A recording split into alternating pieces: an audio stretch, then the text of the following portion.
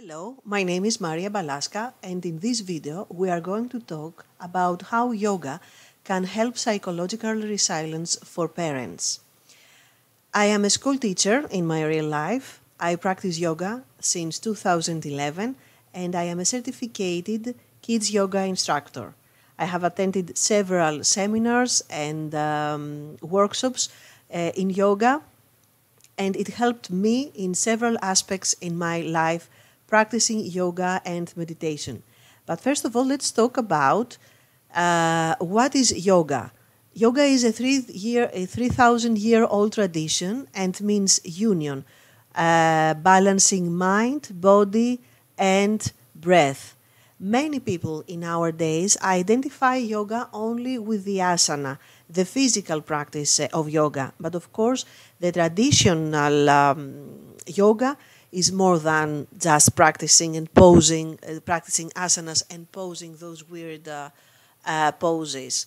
The eightfold path to awareness and alignment are steps and guidelines on how to live a meaningful and purposeful life, directing attention towards one's health and self-discipline, but also acknowledging the spiritual aspects of our nature. In the Western world, the most common aspects of yoga practice are the physical postures, the breathing techniques, pranayama, and meditation.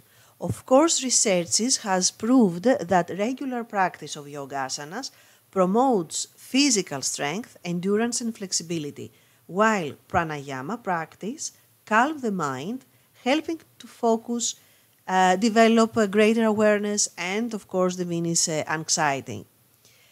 A few things about the eightfold path of yoga, the 8 limbs of yoga. The two first are the yamas and niyamas. Yamas and niyamas are some rules, let's say, that one who practices traditional yoga, and not only traditional yoga, has to follow. Like one yama is not non-violence against yourself or others or animals or plants or whatever.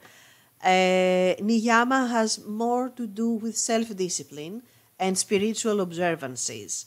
Of course, asanas are the poses that you may all have seen.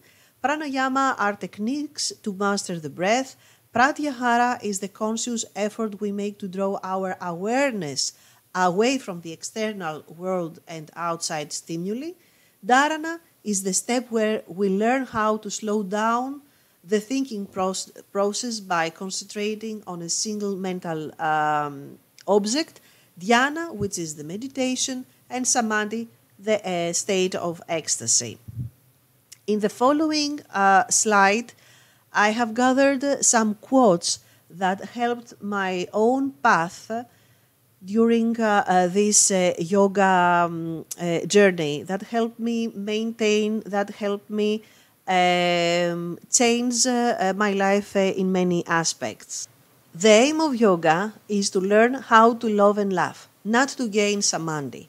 Real spiritual life means to be the best version of ourselves. Because as you may have seen, the 8 limbs of yoga are a little bit difficult. They have a very difficult structure. We may get afraid of practicing yoga because all these big things that we may have to do to set the goal to gain samadhi and stuff like that. But the real aim of yoga is just to make our life better, and we can make our life better by becoming our best version. The only thing that you need is a mat and to practice. Practice and all is coming, and this is one of my favorite quotes because this is true. This is something that I have felt during my journey in yoga path and what I have seen from other yoga practitioners. Yoga practitioners that had big car accidents, or people that were too fat and they felt that they cannot attend a yoga class, but they were consistently practicing, and they gained They ruled their body and they gained their life back. So practice and always coming is one of my favorite quotes. You don't need to be flexible to do yoga. This is a myth. You do yoga to become flexible, not only in body, but mostly in mind. What your body can reach is your yoga. Whatever the position you reach in an asana, this is your yoga. You have the same benefit as a practitioner who does the full pose of asana. In yoga asanas, we use our body and breath, because everybody has a body and everybody has a breath, and those are tools that we can use to calm our mind and connect with our inner self.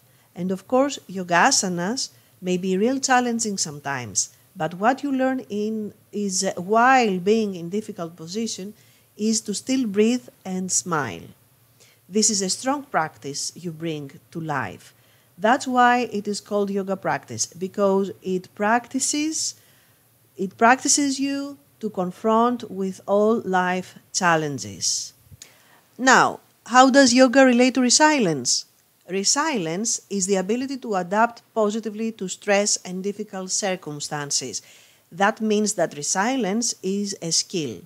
And since something is a skill, it means that with practice I can obtain it. It is a condition that one can choose and can cultivate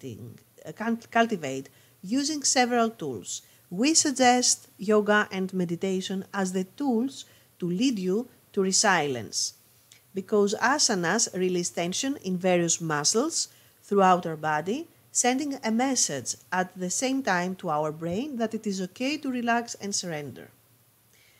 That gives you a mental clarity. And yoga teaches our brain to be flexible.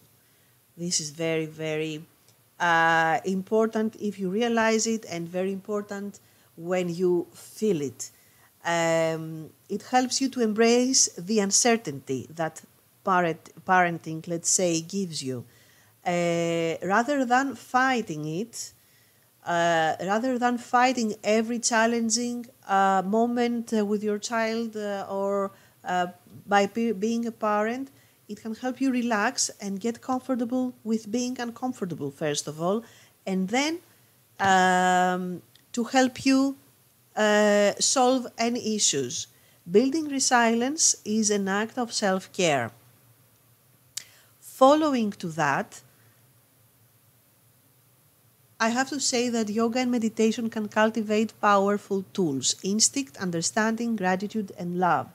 Parenting is a very, very challenging situation, because as adults we have to change the whole routine we had established as adults. But at the same time, being a parent is the most natural thing, like our breath. Yoga can help us destroy our ego, can help us learn how to go with the flow and cultivate love.